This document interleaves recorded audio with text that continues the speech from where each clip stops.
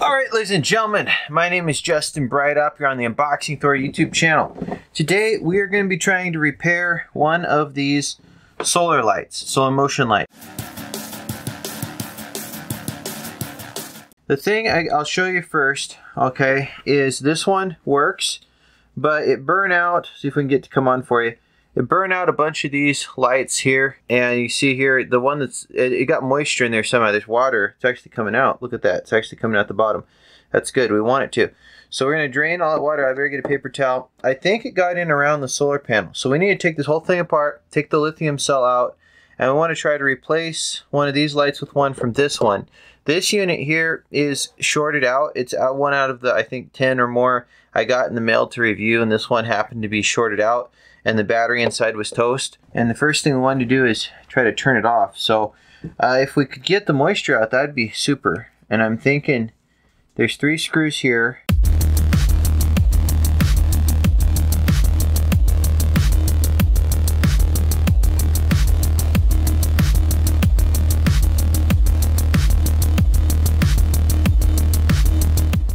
Tap it a little bit.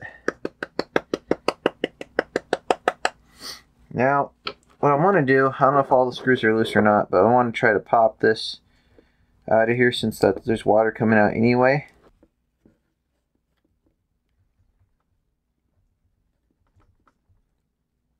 There we go. Got some action now.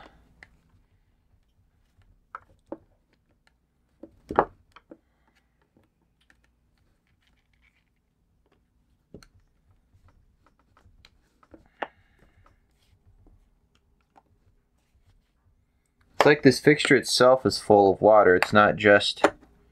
There we go. Look at that. Okay, so there's a circuit board here with the lights on it. That's what we probably need to change. We probably don't even need to go any further than that if we can just get the one off of here. But I would still like to figure out where the water is and get it out of this thing. Let's pour this onto the paper towel here. Get all the water out of this. Oh man, that's a mess. Okay, let's take off these 2 screws and take a look at our board here. Okay, so we do have a positive and a negative with our boards, so that's good. They're tiny. But now let's see if we can just wipe all that off really quick. I don't really want to reuse this cover since it's all yellow and rusty, and I think that's rust. I think that's what that is. So there's a gasket that goes around this, and that might come in handy. But we'll set this to the side. Now, I'm still curious if the water came from the main unit or if it came in through those screw holes.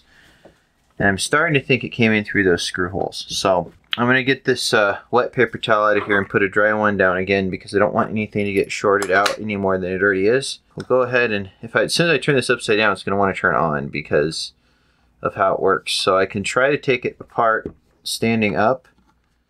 I don't know if we're going to find any water in this main unit. I don't think we are. I'm hoping we won't. It doesn't actually feel like I'm finding a screw down in there, but I'm going to try again.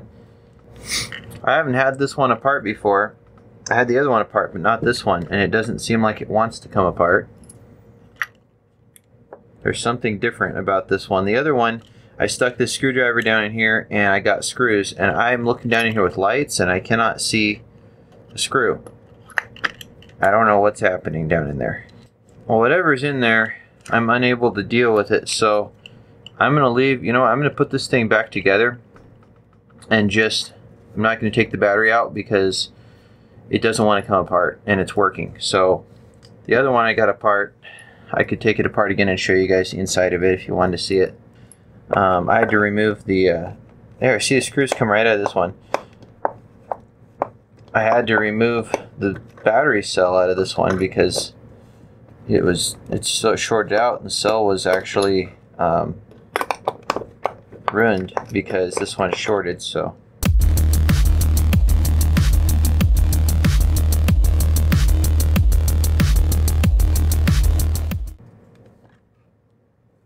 here's what you got in here. Your power cell goes here.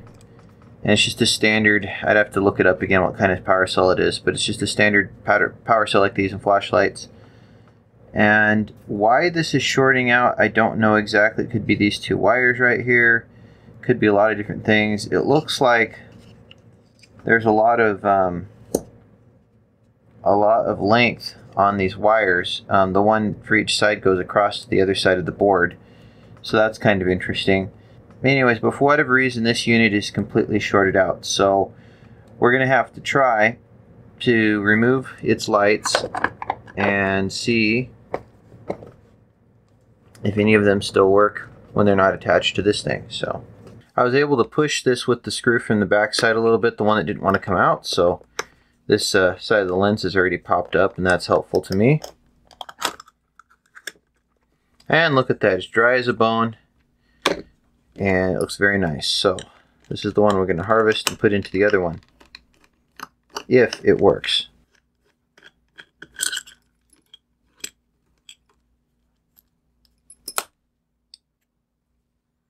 And we'll transport this light as well. And it looks like this rubber gasket, or the gasket on this one, might not be as good as the gasket that was on the other one. If this makes a noise on both, when I connect it both ways, it should mean that there's a short. And that can either mean that these lights are bad or that the circuit board's bad.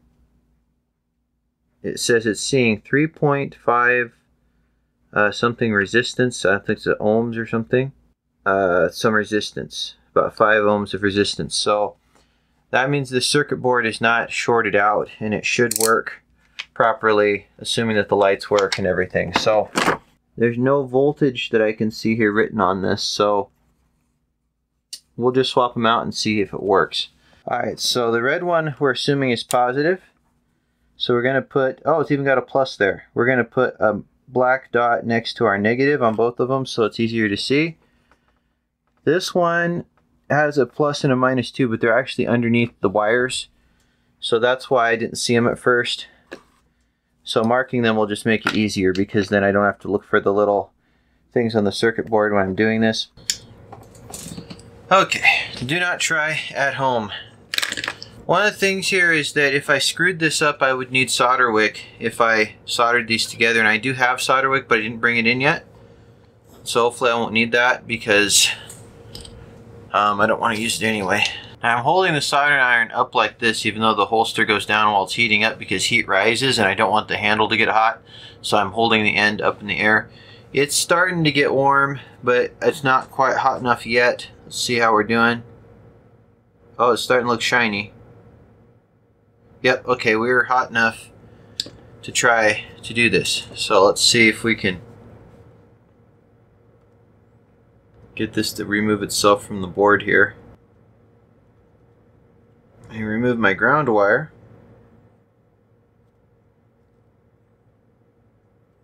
There, we removed our positive, and this is our good one. So we're gonna see if we can get these wires free. And we don't need this one. This one we can move to the side. This is our bad one. So this is for parts. And this one is our good one that we don't want to turn on while we're working on it. So let's make sure that solar panel stays towards the light while we're working on it.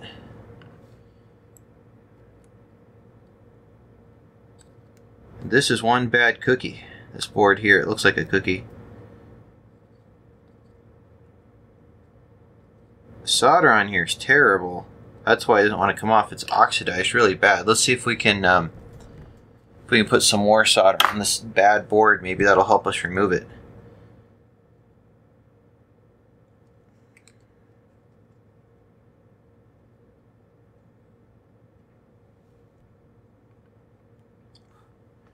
You don't want to breathe the solder coming off this, by the way.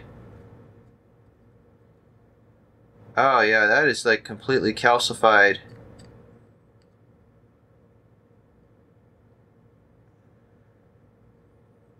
I can't get solder to stick to it. It's burnt like a Krispy Kreme. Oh, the ground side acts like it wants to play. There we go. We got the ground side to do something. The hot side, I don't want to solder these together, but it doesn't matter right now.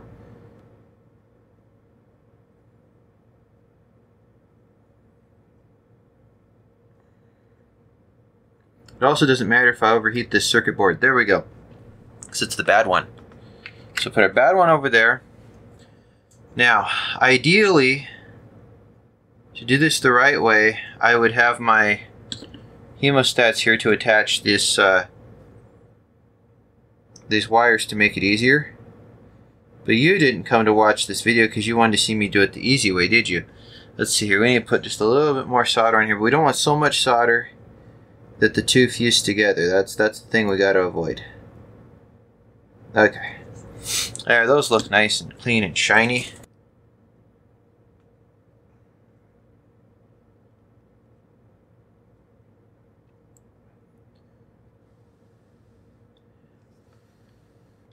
There, a positive wire is attached, and you may or may not approve of how it's attached, but if it works, that's what we're going for here. This isn't the common core where it's close enough. This is it works or it doesn't work. We're going to find out. Not everyone's a winner on this game. Still haven't convinced the wire to go where I want it to go yet, so...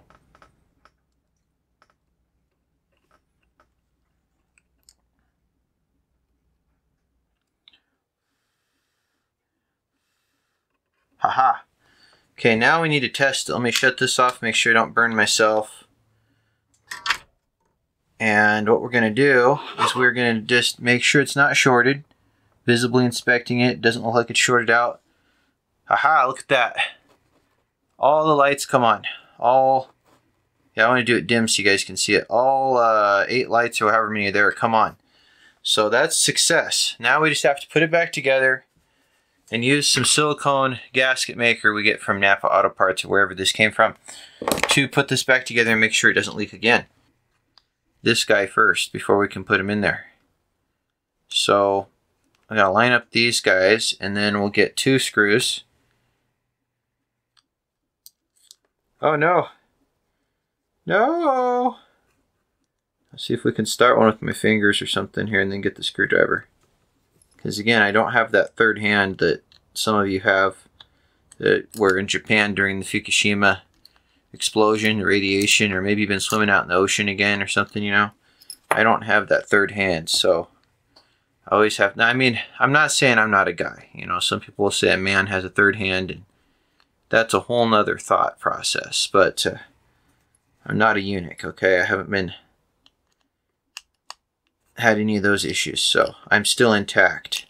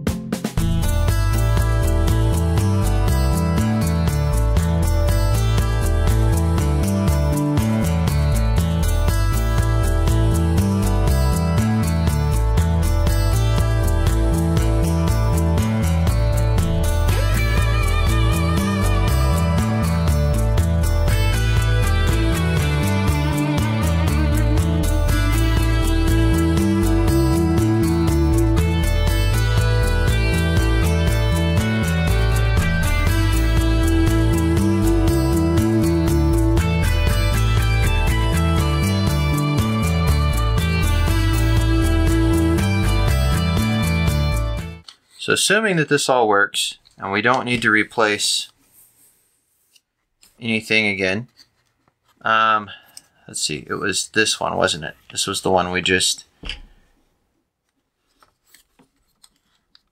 Yeah, this one's dry. This one's still a little wet, so this is the one we just replaced. So now what I'm going to do is I'm going to get my silicone. Is it a bug? He's a live bug. Yeah, a live bug. He's camouflaging himself into our project here. Okay. We're going to put as much silicone in the back of this thing as we think is possible or necessary. We might need this little screwdriver to help us out. I don't know.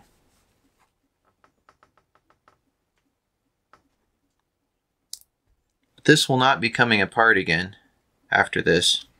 I don't think. It's going to be pretty... I mean, I'd have to get all the silicone off if I was going to take it apart again, so...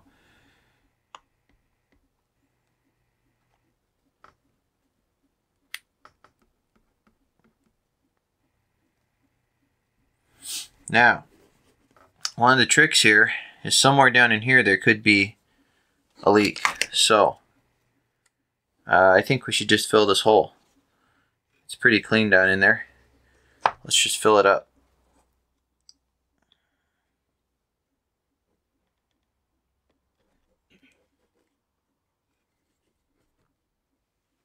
Yeah, there's one more problem with this. Because I put the silicone down in the hinge there, it's going to have to be fixed in one position. It's not going to be moving this way anymore. It's going to be locked in position once I get it where I have it. I want to have it about 45 degrees there. So let's just go ahead and leave it about right there. That should be fine. I'm going to put some more silicone down in here first because I already know what direction the solar panel is going to go for where I have this mounted. So I'm going to go ahead and just do that now. Need another paper towel. Another paper towel would be good. Or even a cotton swab. Alright, got another paper towel on standby in case we need it. I'm going to open this up and use the cotton swab to apply the silicone so I don't get it all over my fingers. I don't want to get it on my screwdriver either, so let's go ahead and just put some on here. And we'll just put that down into that joint, and we've got to turn it. We've got to turn the solar panel all around to get it all the way around. So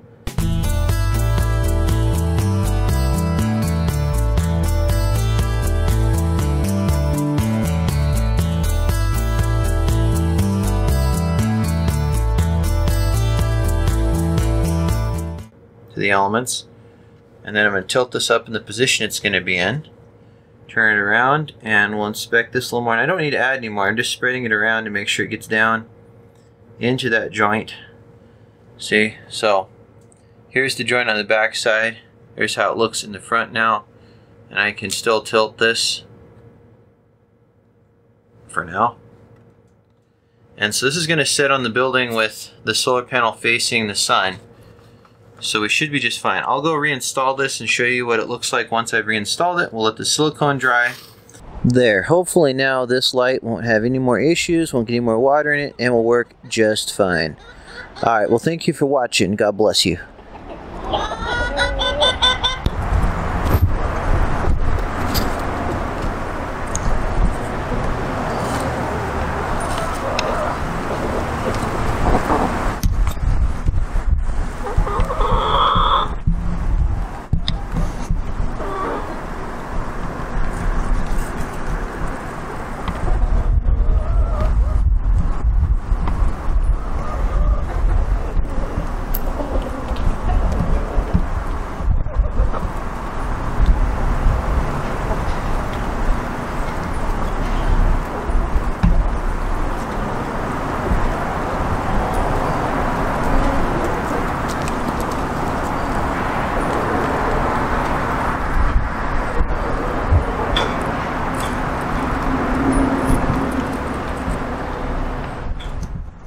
Do you want to learn to follow the commands of the Almighty One True God?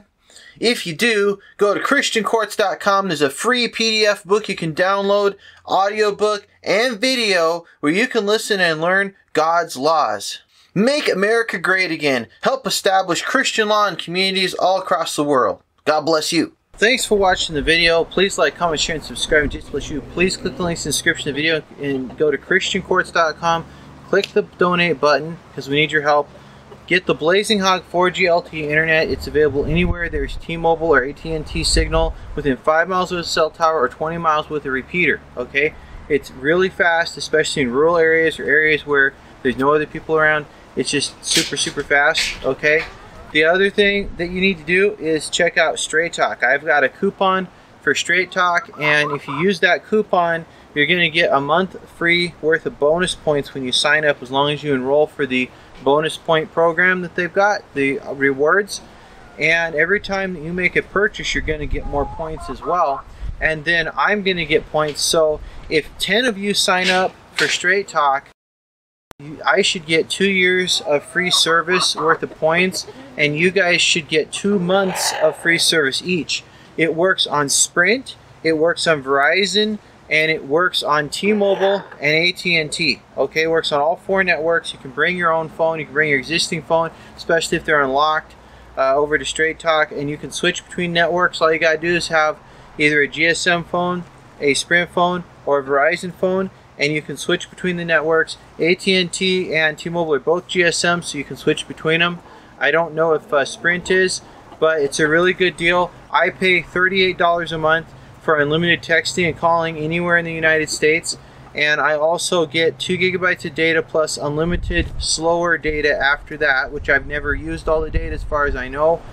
You can get bigger, better plans. You can get fully unlimited plans from Straight Talk, but I only pay $38 a month. I use my Blazing Hog for all the other internet, okay? And you guys should do the same. You can also check out howtobuildamoped.com and How to Win in Court. Those are great resources as well. Please go to donate and help me out. I need a new computer, and there's other things I need so I can keep bringing you guys videos. So thanks again, and God bless you. Bye. Don't throw your computer into the recycle bin. Make your computer great again. Go to www.justuselinux.com.